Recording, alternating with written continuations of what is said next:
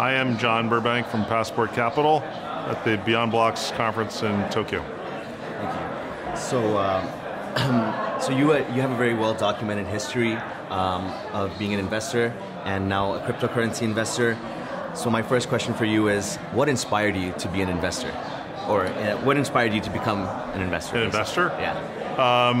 Overall, in general. What it was I was in business school. I realized that investing was a good way of learning about the world, how the world really was. And it was a world that I didn't know. And that really is what got my interest. Yeah. And it's definitely the case. Yeah, and you went to Stanford. I did, Stanford Business School. That's pretty cool. And then now more about cryptocurrencies and blockchain. If I'm not mistaken, you started investing in them a few years back. What got you into cryptocurrency and why? It was really because I've been investing in startups for the last 10 years, being in San Francisco.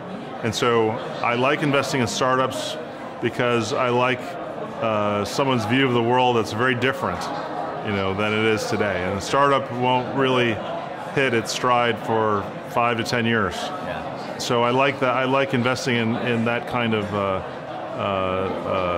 situation. And it was doing that got me involved in one that became a crypto company. It was in 2013, and then I started tracking Bitcoin. Okay, what company was that? It was actually DCG that I think transitioned from a different company that was trying to market secondary private shares. I see. So in your talk over here at Beyond Blocks, you made a reference to institutional investors looking at cryptocurrencies as if how individuals used to look at autonomous driving or Right. genome research 5 or 10 years ago. Right.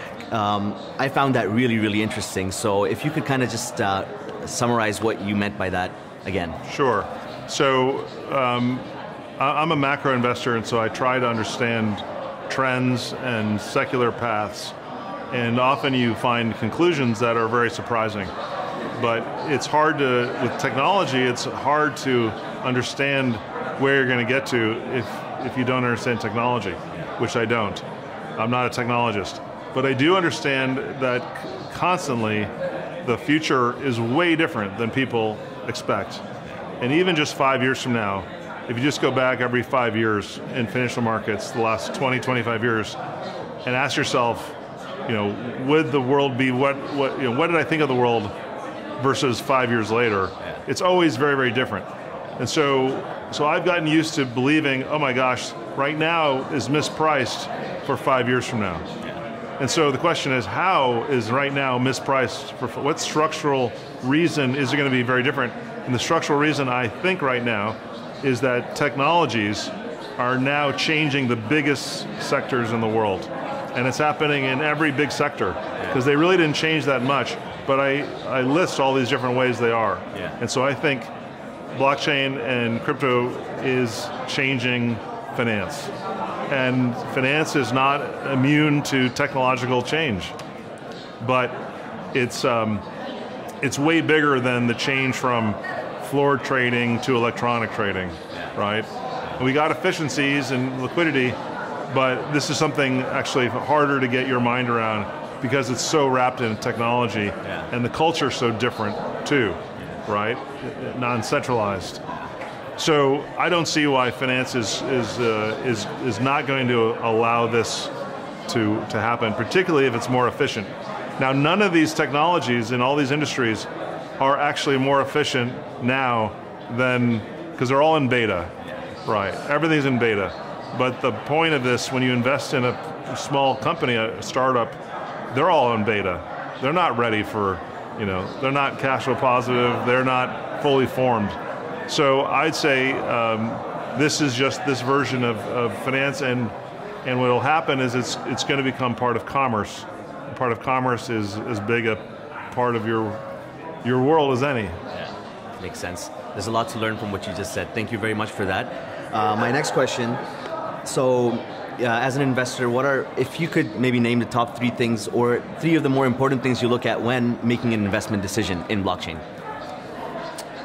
Well, the three areas that I guess care about, that I'm focused on is, number one, I care about how security tokens are going to be traded, how they're going to be created,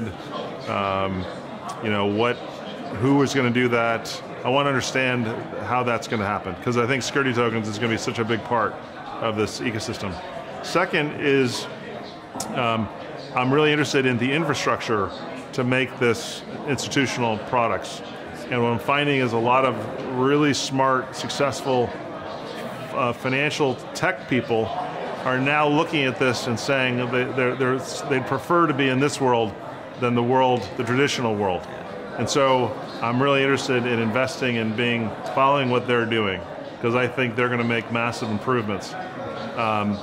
Third is I'm not a huge ICO buyer, but I'm looking for really profoundly meaningful ones, just like I look for profoundly meaningful early stage companies. But that's actually the third on my list. The other two, to me, are more important and easier for me to be predictive, because security tokens are going to happen. The infrastructure has to be created. If you can't actually believe in, if you believe in an ICO, you have to believe in the infrastructure to support it. Institutionally. And so that's how I'm thinking about this. What I'm also finding is that you can literally not pay attention to anything but high quality things and be just fine. You don't have to actually put your time into anything that you don't think is really high quality. And so I'm trying to spend my time in places that I think are inevitable, are going to happen, are going to be bigger than people think, and that's how I'd rank it. That's pretty cool. So a lot of people say 2018 will be the year where the winners will be separated from the losers, especially in the blockchain space. A lot of more high quality projects will come out. What do you think from an investment perspective is a trend that the market will follow, or the direction the market will take? Well, everything is correlating together, so it's, I guess, yeah, I mean, there will be price signals where some things outperform, but I think they're all going to move together. I think when you have regulatory clarity about utility tokens versus security tokens, then I guess there could be a lot of casualties, right? But in general, it's really rare for tech companies that are not run by high quality people with high quality technology that win. And so I assume it's the same with ICOs. And so I guess I would just accept that's a premise that will happen. Whether the separation happens this year or next, I don't know. Right now, I'd say that you shouldn't fool yourself by feeling you're gonna rise if you're in the high quality ones, and you avoid all the problems in the other ones, because liquidity is just taking everything down right now. So you're saying the playing field is pretty much open? The playing field is definitely open, although I guess I'd say every quarter that goes by feels like a year in crypto. So I guess we got 3 more years ahead of us in 2018. So that's a long time. Thank you very much for your time. Okay, thanks. Thank you.